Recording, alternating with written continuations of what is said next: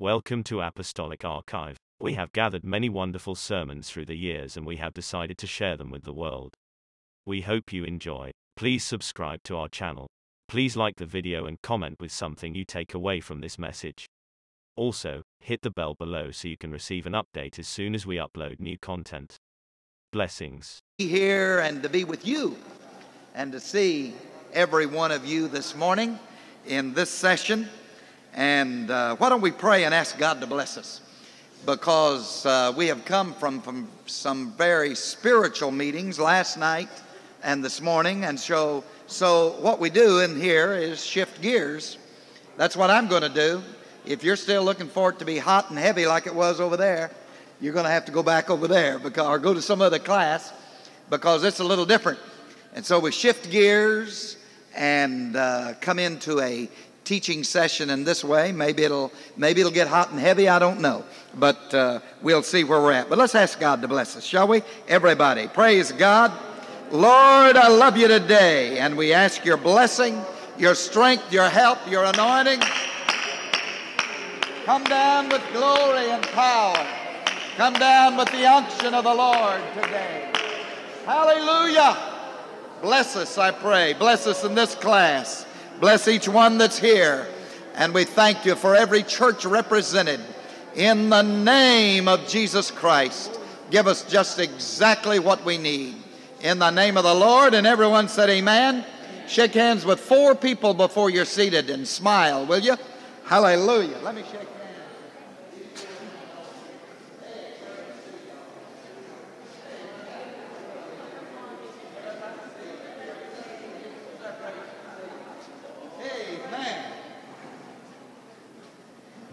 Well, it's good to be here. Can you say praise the Lord?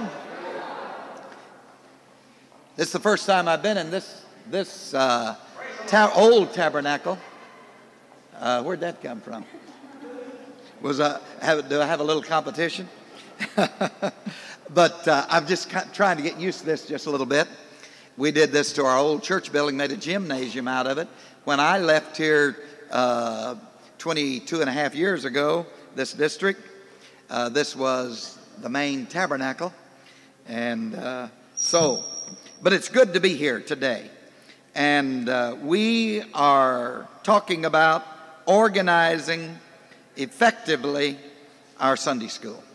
What does that little deal say? Does that say that? Or is the word effective on my next one? It's on this one? Oh, I better do that job then, hadn't I? All right. Organize your Sunday school. The next one, I got the word effective in there. So, but it ought to be effective anyway. I think Sunday school is one of the greatest arms of the church. It does not have the prestige. We just well be frank, look at it like it is. It does not have the prestige that it has at one time. We used to preach, 20 years ago, I preached across the country a number of bus ministry rallies, and they were great rallies. We would that's all it was just bus ministry. Sunday school was number one, and it may be in your church, but in most churches, Sunday school is not number one anymore. I don't know just when all of this happened, but the heyday of the Sunday school and the United Pentecostal Church, the 50s, the 60s, the 70s, into the 80s, but it seemed like that it's not like what it used to be. And we have so many other ministries. I know in our own church we have what we call a touch ministry, which is an outreach ministry. We also have care ministries, and which are small groups. And there's just a lot of things that we are doing today that may be taking somewhat away from it. I don't know exactly what happened. I have my ideas, but this is not the place to air them or to even give you my idea. But I do believe in organizing Sunday school. Organization is the greatest thing in the world. I drove from West Monroe, Louisiana to Lufkin, Texas yesterday in a very organized situation.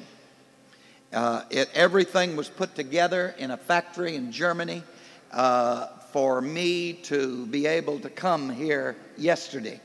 and it had wheels on it. It had a steering wheel for me, had an engine that was kicking over, had gasoline in the tank after I paid the fella for it. There was a comfortable seat to sit in.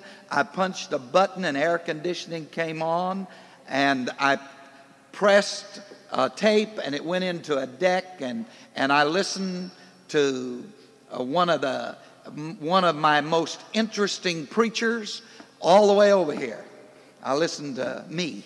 I was seeing about a couple of sermons that I want to transcribe and put down in another direction. I wanted to see what was in them. I hadn't heard them in a while, and I preached them in another part of the country. So I listened, and hey, guess what? I got inspired. Hallelujah. I got all set up. That's right, just for this meeting. But coming along in that organized vehicle didn't cover much space, but you know what that did? It got me all the way from Louisiana to Texas and to this meeting. And that's what organization does. I believe in organization, and I have always done that. I believed in it.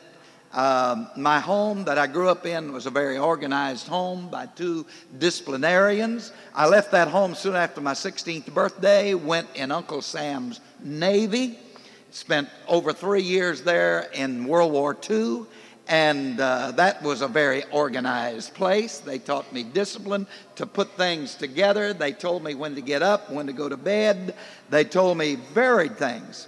And so organization is something that is very, very vital. I have pastored in Tupelo, Mississippi, Shannon, Mississippi, Albuquerque, New Mexico, Orange, Texas. I was president and founding president of Texas Bible College, spent 6.5 terms there, and have pastored in West Monroe now for 22.5 years. And in every one of those places, we organized. And because we organized, and I'm not boasting on myself, I'm giving you some facts here today that because we organized and we worked our organization, we planned our work, as the old saying goes, and then we worked our plan, things happened for us. And in the Cedar Grove Church, in a short time, we started that under a brush arbor. We built a building. In a short time, we were averaging 130 to 150, with a high before we left there after a couple of years is all, of 220. And in Shannon, we took a little 2-year-old church and was running between 80 and 100 in it. We only stayed there a year. I was young, rambunctious, and got around somewhat. We went to Albuquerque and started that church. And from scratch in our front room, we ran about 70. It was a little more difficult there. We had a little tougher time. But after 4 years, we had about a 70 average. And then we went to Orange, Texas, and we averaged the last year there 255 with a high of 400 plus. I don't remember just what it was. And then when we started Texas Bible College, we started it from scratch. I'm talking about what you can do if you organize and put it together and work your plan, get people trained and put them together in a organized fashion.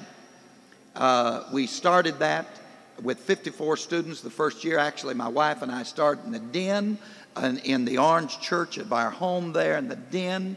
And then we went into the most crude type of situation to begin the school because things hadn't worked out like we had thought as a district it was going to work. Very crude fashion, 54 students. And then the last 3 years we're there, we had 400 plus students. And I know there were a lot of helping hands in it. But I'm talking about what organization will do. I remember as a boy on the farm and how my dad hitched 2 horses together, or 2 mules together, to a plow, to a wagon, or whatever he wanted to move. And by hitching all of that together, we were able to move things. I was just a boy back then. But I remembered the lesson of getting that together. feeding those animals, giving them a good night's rest. Before the sun came up, they were back in the harness again. And things were happening. We were able to eat, and we ate well during the Depression. So all that I'm saying today is that organization works. Organization works. It's worked in the church where we are now. God has blessed it in a very tremendous way, and I thank God for it.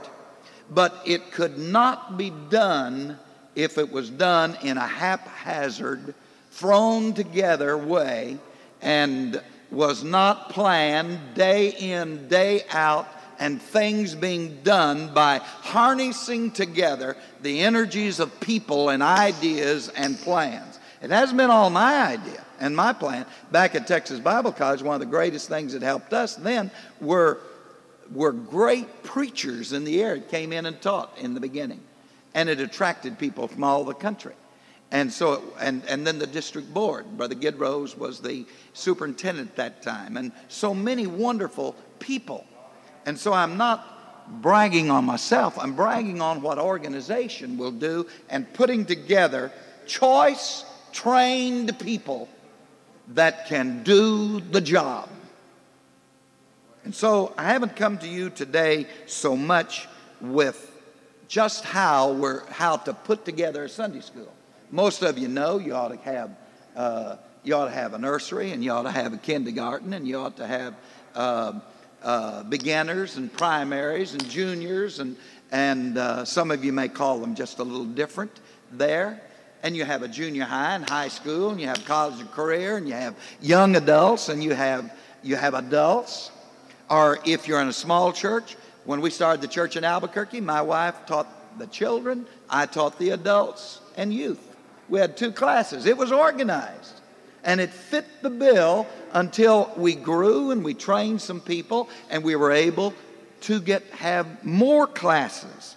And when we started under that brush arbor in Tupelo at the Cedar Grove Church there, which is a very fine church today, the same building we built, but it was a great thing to see it expand. But we started small, very, very small in all of these areas, every one of them, every church thinking back about it and how that we went. We only have 20 classes in our church now, but we believe in big classes that are center of interest with a large staff. We have a superintendent over every class with staff members.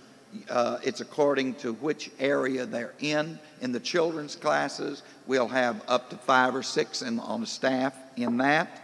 We have 11 children's classes, 5 youth classes, that's 12-year-olds through college career. We have 4 adult classes. But in a small church, you put those together. You use the same formula. In organization, you use the same formula that you use to put together, what is the smallest car going now? I don't know. I heard this Geo, that's a good little car, but it's a small little car. Or what is the biggest thing going? The most expensive thing going. But the same formula is used to get the very same thing done. You see the idea? The idea in organization is to use the same basic structure and fill it out as the need arises. This is what you do in organization. There's all kinds of books that tells you how to put a Sunday school together. But there are some things that I want us to mention today. I think that basically in organizing a Sunday school and putting it together, one of the greatest things is to have leadership training. Leadership training. I have what I call a pastor's leadership group, care groups, because we're in the care groups. But I have this special one for all leaders. It doesn't matter who it is, superintendents in Sunday school, or the youth director, or the choir director, or whoever's in leadership. There are leadership principles, and they ought to be pulled together. Now, here's what we're implementing. It's like Brother Brett Jones said today. You're constantly within Sunday school. There's a constant change in organization as new things come, new ideas. Something works for a while. Don't be afraid to throw it aside and start something else. Now, we're talking about methods. We're talking about methods and organization. It's just like this Saturday school. What do you call it? Saturday morning high? Live. Saturday morning live. We have, our youth are called Youth Alive. But Saturday morning live. What a beautiful idea. That's a tremendous thing. Now that's going to help, that's going to revamp your Sunday school a little bit. You do that. There'll be some little changes done there. There'll be people that won't teach the Sunday school that'll be there, that will not feel the burden. It's like we have 11 sessions on Wednesday night. We don't have a general meeting anymore of everybody coming together for a service and general Bible study. We have 11 sessions. We have 4 children's areas going. Well, some of the people that take leadership in those areas have had to resign their Sunday school class, or a superintendent or a teacher or whatever they were there, because they want to put all their eggs in one basket, and they felt like they were spreading themselves a little thin. Anything you add to your organization, remember, it's going to upset the rest of it a little bit. And you got to be ready for that as you expand into some of these areas.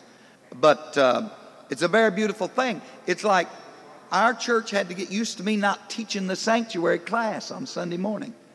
I teach a middle adult class. I felt like that's where I was needed. And I may change to the youngest married ones. I may change into that to give it a boost, to give it some inspiration, to show the importance. You got to roll with your punch in that, and be ready for any type of change. Let me tell you, if you grow, if your Sunday school grows, and if you grow as a person, you've got to change. You got to change. I don't pastor like I did 20 years ago. Our church is not the same church it was 20 years ago. It can't be. I don't drive the same automobile I drove 20 years ago. We're not in the same building we were in 20 years ago. And so it is with methods. There's got to be some change made. You have to do that. I was in athletics before I came to God, and you paced yourself, and there was some changes. You had to, even in any type of athletic contest, you run into problems. They run into problems that they didn't anticipate. And so they have to regroup. That's the reason they take timeouts, so that they can figure out what they're going to do. And so we do that as far as life is concerned. You do that raising a family. You've got to think that way in Sunday school. You just can't do it like you used to do it. You can't. You got to be willing to change with the time.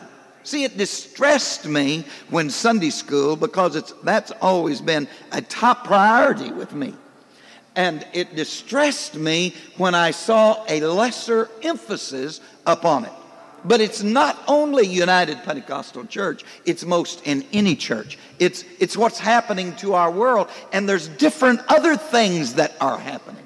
So this is why we went to care groups and other things. We didn't quit our Sunday school. We re-emphasized Sunday school, but it's helping us in some other areas. So here's what we're doing. At 9 o'clock, our Sunday school begins at 9:45. At 9 o'clock, we're having what we call our care groups, Sunday school care groups.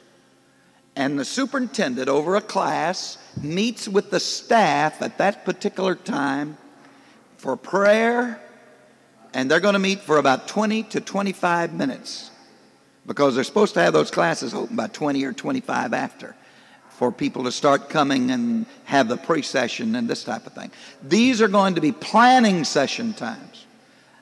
We want about half of it to be prayer, praying together, and about half of it a good organized bit or bite of planning session.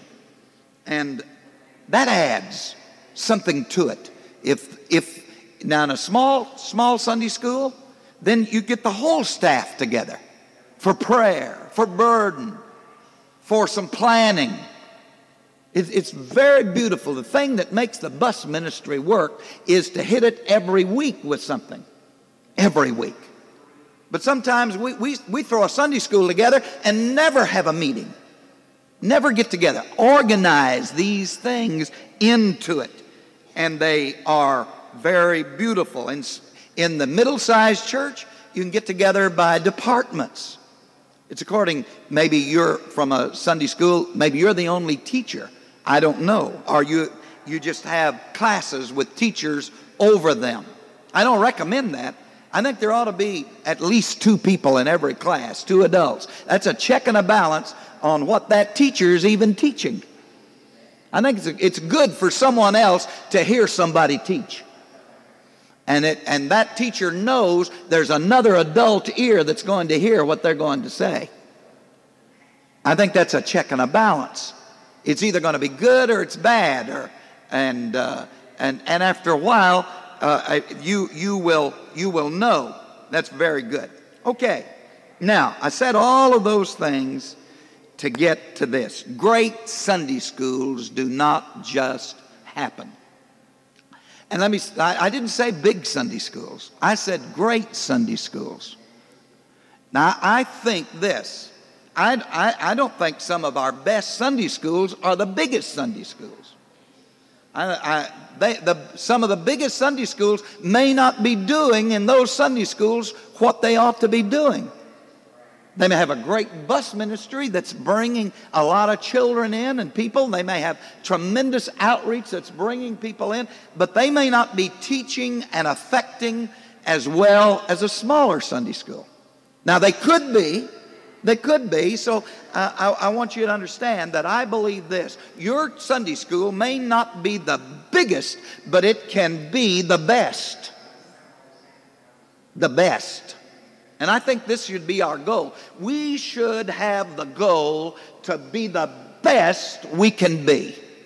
I don't care who we are, what we're doing, whether it's mowing the grass or scrubbing the car or washing the dishes or teaching a Sunday school class or pastoring a church or superintending a Sunday school. We ought to put our best into it.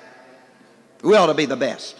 Great Sunday schools do not just happen. Just like a tree does not appear overnight, so a Sunday school does not either.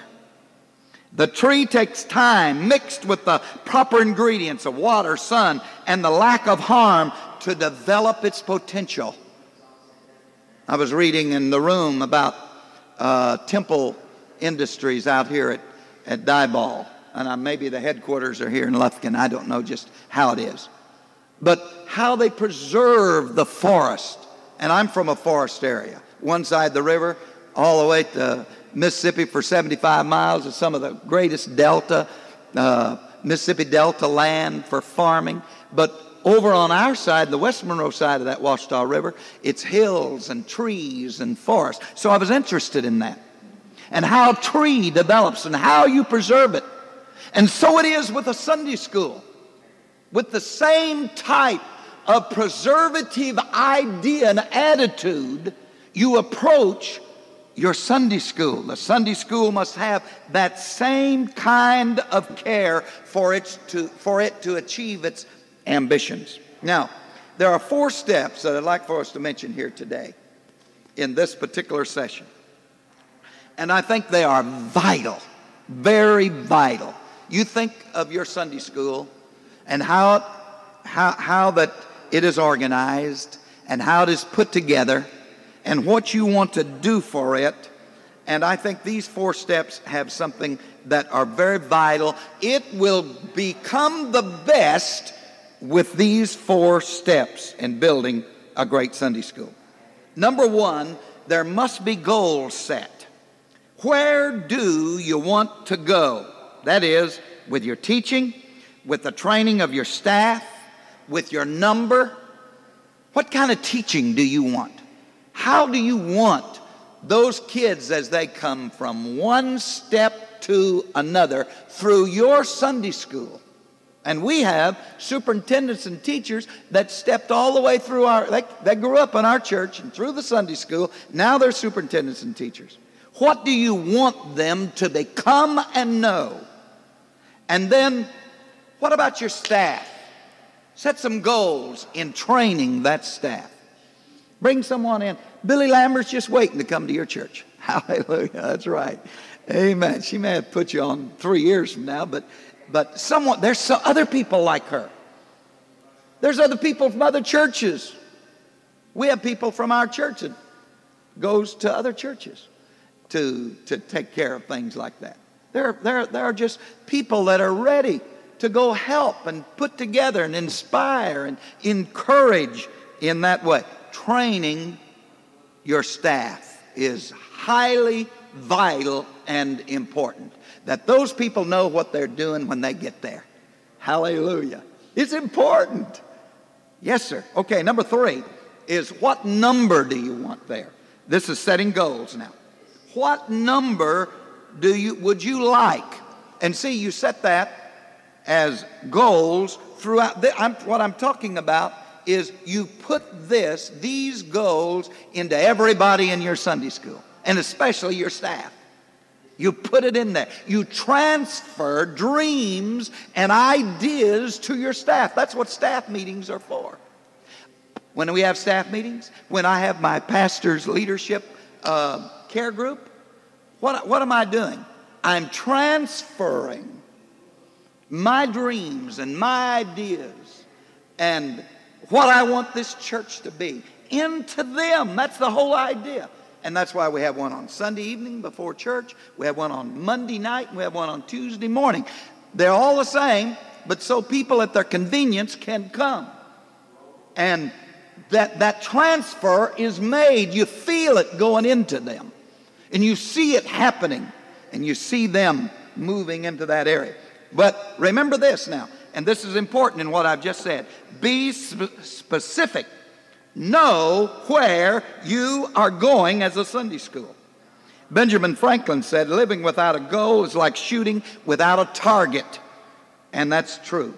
Your staff needs to know where the Sunday school is headed.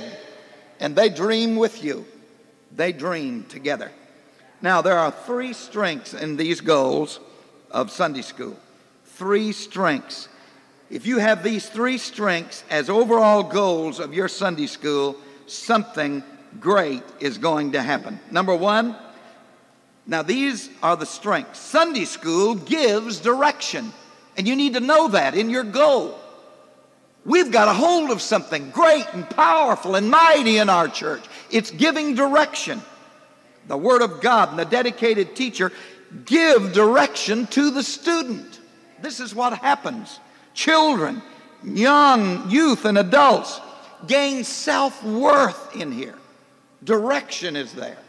You heard that talked about today, Brother Hyde. See, it's vital that this be put in to your organization. Oh, you can have the best organization in the world. Everything just organized to a T, but you've got to have some spirit in that organization. And one of the greatest spirits is dreaming, vision. That's what goals are. That's vision. Know where you are going, okay? 2, this is second strength under there. This is not step 2. Sunday school is dynamically influential. All of our church staff. I went over this the other day, and I was thinking about coming over here, and everyone on our church staff. Bless you. Hallelujah. I guess was that a sneeze? It was something anyway, wasn't it? But every one of them had grown up in Sunday school. And that Sunday school, they had felt its influence. They had felt its teaching. They had felt its positive direction. They felt its pulsating love. And so today, they're every one of them in a dedicated ministry of the Lord. They grew up in Sunday school. Well, I know that you know that, but we want to re-emphasize that. You see, those kids grow up into men and women. Not only do it's wonderful that those kids on Saturday morning they're winning the parents, but if the Lord tarries, those kids are going to grow up. Our bus director first came to our church on a bus as a kid. Isn't that great? Now, as a teenager, he got away. When he was about mid-20s, he got hungry for God. You know where he came? He came to the church of his youth that loved him and brought him to Sunday school. That's beautiful. Today he's married, sits on the front row with his wife, and shouts the victory and is over our buses. He talked to me Wednesday before church, and he feels a call in the ministry now. That's beautiful. Hallelujah. Started on a bus.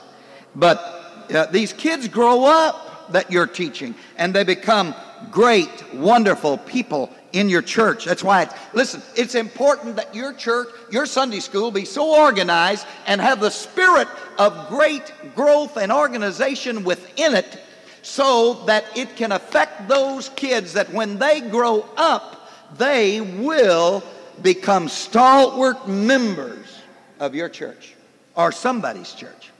That's right. And that's what we've got to do. This is part of it. The Sunday school is so influential. Number 3, the Sunday school is soul winning as well. It's reaching. Sunday school is reaching, soul winning, bus ministry, car ministry. Sunday school provides a place for the telephone ministry, host and hostess ministry, follow-up visitor visitation ministry. See, these are ministries that can be put into your Sunday school if you don't have it. Maybe you have a bus ministry. If you don't have buses, you can have a car ministry. You can have a telephone ministry. We have people, that's what they do, is telephone. We have even letter writing people that they meet. And now, every visitor walks through the doors of our church gets a letter from me. But it's a nice typed page, you know, and now, a lot of people don't expect that, and they tell me, boy, we're sure glad to hear from you. But I'm going to tell you who they don't expect to hear from is Sally Jones, that they never heard of, that wrote in her own handwriting and addressed the letter herself, and it doesn't have the church postage stamp on it. It has one she licked and put on there and says, "We were so glad to have you." See, there's ministries of soul winning built into the Sunday school that you can have. Host and hostess ministry. Yeah, that's a nice way to say you can have women ushers. Hallelujah. That's right. You ought to think about having, if you don't have hosts and hostesses, meeting people of a morning, you can have greeters on the parking lot out there, showing people the way. It's very, very beautiful. And then your follow-up. I ought to have all of this built into this. You need to have a follow-up visitor visitation. These telephone calls can be made to your absentees. And there's so much. Okay, step number 2. There should be a proper Sunday school attitude. And that attitude is the winning attitude. This is one of the highest aims a Sunday school can have. You've got to be a believer in yourself and what you're doing. You've got all of this. You say, well, you may have been looking for a little something different here in this particular class, and I was going to show you graphs and this type of thing. You can buy books and it has all of that in it. But I'm going to tell you what you've got to organize into your church. If it's going to be a great Sunday school, you've got to organize the spirit of this thing. You've got to organize a winning attitude, that you're excited about it. Believe that God is working for you. You got to believe it. I remember a preacher that was devastated by something that happened in his life. He was one of our best preachers. And I asked him to come preach a revival for me during this time. I knew he was down. He needed some help, encouragement. I'd helped nurture him when he was a little younger. And so he came. But he felt so insecure in this failure, or so-called failure, rejection really was what it was in his life, that he couldn't give up. He could not believe that God would bless his preaching enough for people to come to God. He could not give an altar call. I said, you preach, I'll give the altar call.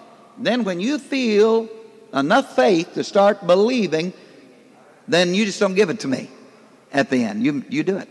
The first week, people came every night. And there were people getting the Holy Ghost and getting baptized. I was giving the altar call. He was preaching great. I was giving the altar call. And then the next week, something happened. He didn't turn it to me. He was building. Something was happening. So you got to build a winning attitude into your staff.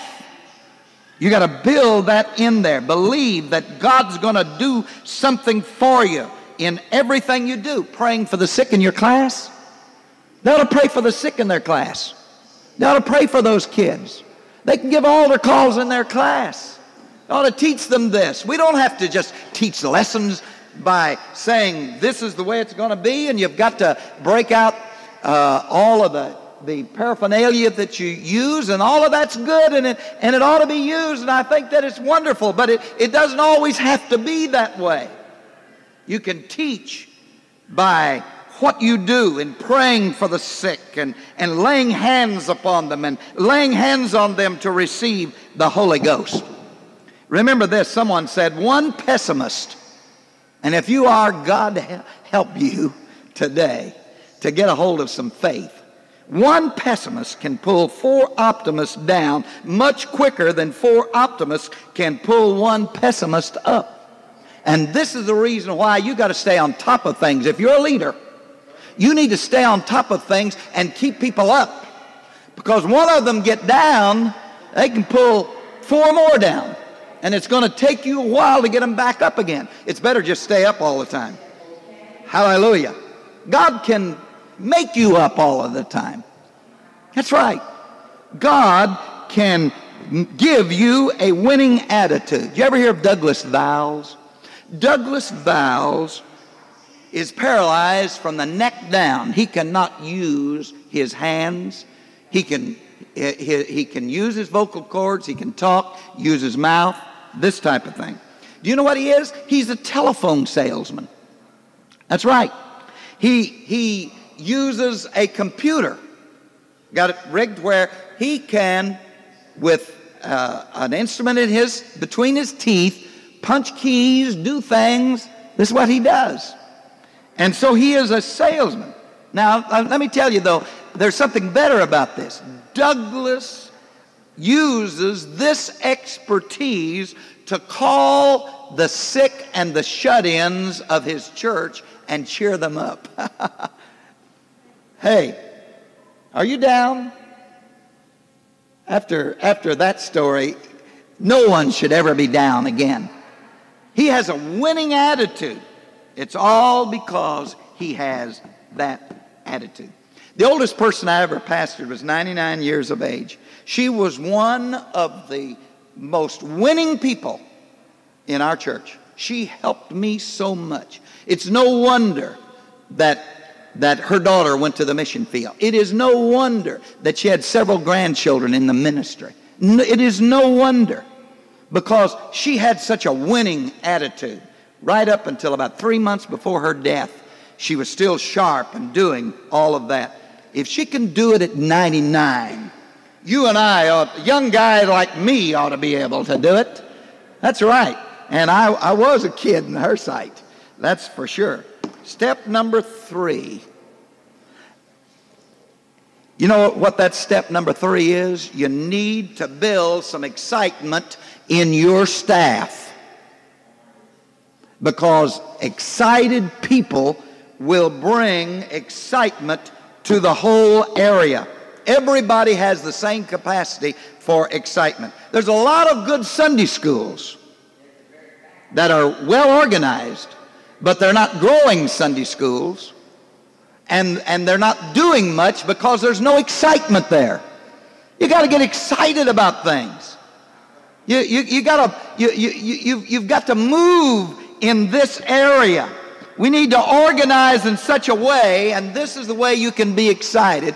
Organize in such a way you can be proud of what you're doing. Proud of what you're doing. I'm proud of our church. I'm proud of our people. I'm proud of what we're doing. I can tell anybody in our city, I don't care if it's a mayor or whoever he may be, you ought to come to our church. And he's been there several times. And that I'm proud of it. I tell our people, listen, we want to do things so good that we don't care who comes. We know it's going to bless them some way. That doesn't mean you have to be big to do that. I'm talking about that you are putting things together in your Sunday school that you can be proud of it. And when you're proud of it, you can be excited about it. Hallelujah. There's nothing wrong with saying hallelujah. That's right. Nothing wrong with that. Nothing wrong with saying, I love my Sunday school. I love my class. Sometimes there's a lady who used to be in our church before I took it 22 and a half years ago. She is in a very wonderful church about 25 miles away. In fact, my wife and I preached there or spoke there. My wife's not a preacher, but we spoke at a young married retreat there just for Easter. And but she almost irritates me sometimes.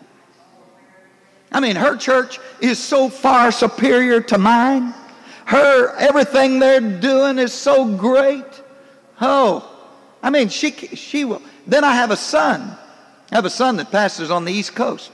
I can't get a word in edgewise when I talk to him on the phone because he's always telling me what wonderful things they're doing. He won't stop listening to the wonderful things we're doing. But don't you like that kind of spirit? And see, what you do is build a class full of that, a staff full of that kind of spirit. Now this is what you talk about organize. You got to organize this into it. You got to program this into your staff and into your Sunday school. If it gets into your staff, it'll get into the students of that staff. That's right. It'll do it. And you got to organize that. You say, well, I never heard of this being organized. Oh, my friend, you're missing it 10 million miles. Excitement. Enthusiasm. And then what you do, you're transmitting this to your family, and you're transmitting this to your friends, other church members, and other members of the Sunday school staff everywhere you go. I try to put it into every one of our superintendents and every one of our leaders, whatever area that they're in the church, that what they're doing is the most important thing in the world to them. And they ought to be the proudest of it. And they ought to be the greatest advocate and the PR person for that. You want a big choir? Get the choir members recruiting and talking about how wonderful it is. That's right. They may sing pretty, but they've got to be enthused for it to really come into the congregation, and the Sunday school the same way. See what I'm talking about? Doesn't that make you want to know what in the world they're doing over there? Let's do it. Raw, raw, raw for Sunday school. Let's say it, okay? Raw, raw, raw Sunday school. Hey! There's nothing wrong with that. Nothing wrong with that. Give yourself a pep talk every once in a while. I have to. I talk to myself. I say, look, Fred J., you got the wrong idea about this thing. Come on, straighten up. Get in there. Or if I'm kind of down the mully grubs, come on. I'm not down in them too far, too often, too long. But that's the way. You see someone asks you, how in the world you doing? Well, think about the good side, the good things. And you're doing well in that. I was telling my wife the other day, I was talking about a man and his wife, and I just visited with them. And they're really enthused about God, but they're not very enthused about their health. And man, I was trying to pump them up a little bit in there. And the woman just getting over real bad surgery, and she's doing good in it. But she's already got the arthritis down so bad. And so I almost left with the arthritis, really. Oh, Arthur almost attacked me. It'll do it. So I got out of there in a hurry. I didn't want it to jump on me. I want to get out there where someone is saying, hey, I'm feeling good and I'm going to do something for God. You see? That's what we've got to do. So you build enthusiasm. An excited leader makes excited followers. My son, the same son I was talking about, he was reading somewhere where someone said, if you really want to get a jump on the day, is when the alarm clock goes off in the morning, jump up and shout at the world, I'm ready for you today. Hallelujah, praise God. He forgot to tell his wife, though. The alarm went off, and he jumped out of bed that first morning and hollered, hallelujah, I'm ready for you, world. I'm coming after you. And she opened one eye and said, Mark Foster, if you don't shut up, I'm coming after you. What about our boy? He forgot about the little boy just on the other wall in the next room that was sleeping at that. You may not want to do it just like that, but you ought to get a hold of something like that. Amen. Build it. You got to organize it. You got to program it. If anything like this, if you have a winning attitude, friend, you program it. You got to read the Scripture. Read the Scripture. Read that will strengthen you and help you and give you a winning attitude. If you have goals and you know where you're going, you've got to set those goals. You've got to do it. Praise God. There's just something very beautiful about it. Come on in, gentlemen. We're competing one with the other over here. Everybody say, praise the Lord. Let them know we're over here. Okay. One other thing that we need to develop into this is perseverance. Perseverance. I think this kills more Sunday schools than anything else, is to get something started and then let it go. If you're going to start something, you're going to do it, you need to finish it. One thing my old dad said about farming, he said, boys, farm every inch of ground. Get as close to the fence line as you can when you're plowing. That's what you need to do. You need to plow every inch. You need to use every inch of it. You need to continue exertion. You need to be a finisher. You need to see it through in every way. Perseverance is what I'm talking about. And remember this. See, you can do all kinds of organizing or use plans. And someone said this, plans get you into things, but you have to work your way out. Did you ever wonder why you ever got yourself in what you're doing? Yeah? You feel all this big burden about something, and you get other people enthused about it, and you're going with it, and you're doing it. And down about a month from then, you wonder why you ever got into it, because it's a big job. It's a big job. And the only way you're going to get out is to work your way out. So if you are going to have a well-organized Sunday school that is effective and is doing the job that it needs to do, you must be willing to see it through and work it every day. You got to work it all the time. Work it all the time. Work it all the time. The reason why the choir can sing so beautiful every Sunday night is somebody's practicing. They've got to practice. I compliment our choir once in a while before the whole church. These people come on a Thursday night. They come back after we get out of church at 12 on Sunday morning. They're back here, some at 4 o'clock, some at 4:30, to practice before we begin our service that night. And that's a price to pay. But it's all the time. Some of them have been doing it for 30 years. That's right. They're still at it. And the reason they're doing it so good is because they're working at it. You got to do the same thing with your Sunday school class and with your whole Sunday school. You've got to keep working it. And that's why it's important to have these planning sessions. Planning sessions. That constant. But not just planning.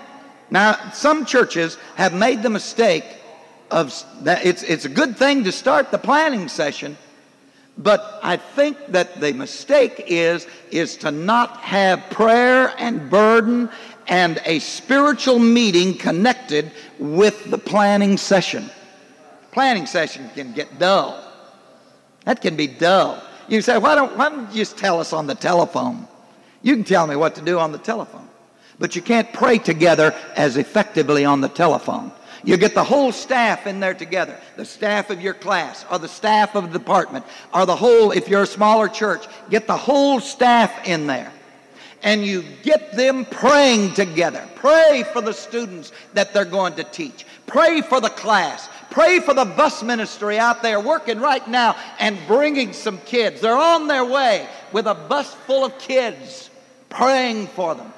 Then take a few moments to plan for the next Sunday, putting it together right then. Also, what that does for the superintendent, it makes them plan far enough ahead that they're not throwing some stuff together on a Saturday night. And you are being well organized in doing that.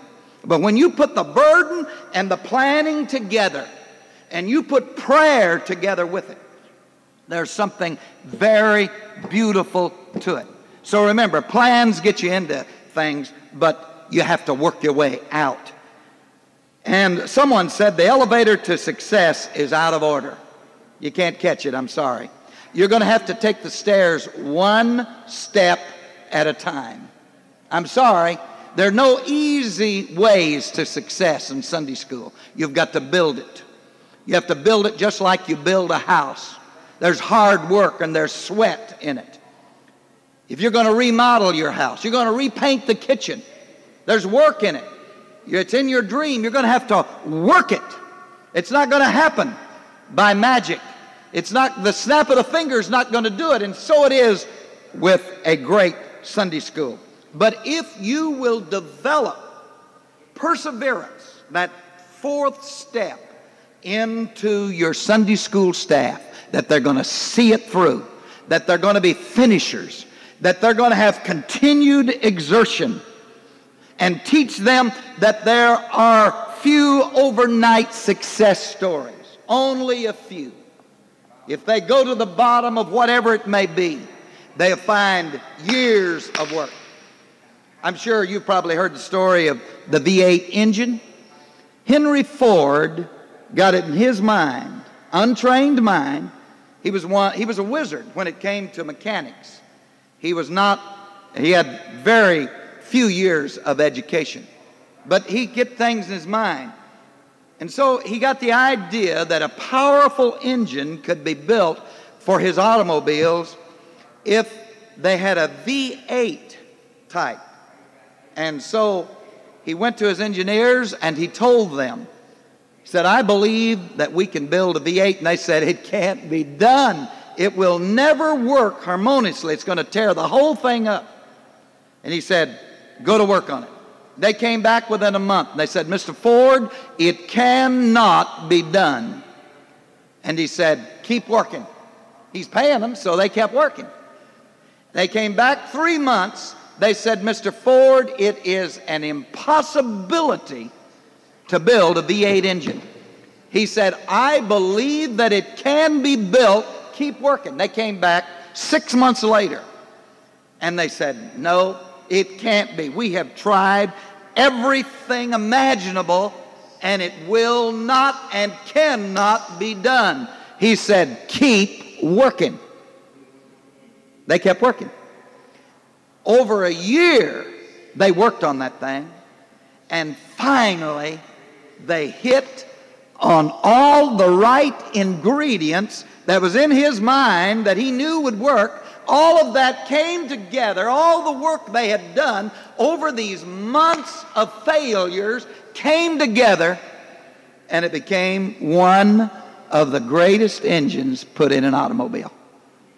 Because of the perseverance and persistence and the follow-through and the finishing idea of an uneducated man that became one of the wealthiest men in this country, because he believed in an idea and was willing to pay the price to see it done.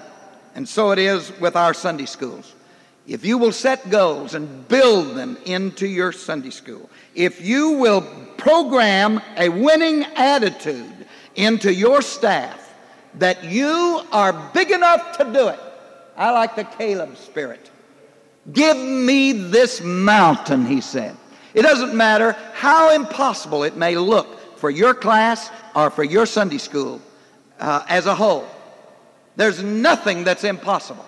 If you begin work today and you begin dreaming and you begin believing, it will come to pass. It can, if you'll work at it. If you'll work at it. Yes, sir. Your enthusiasm will inspire other people.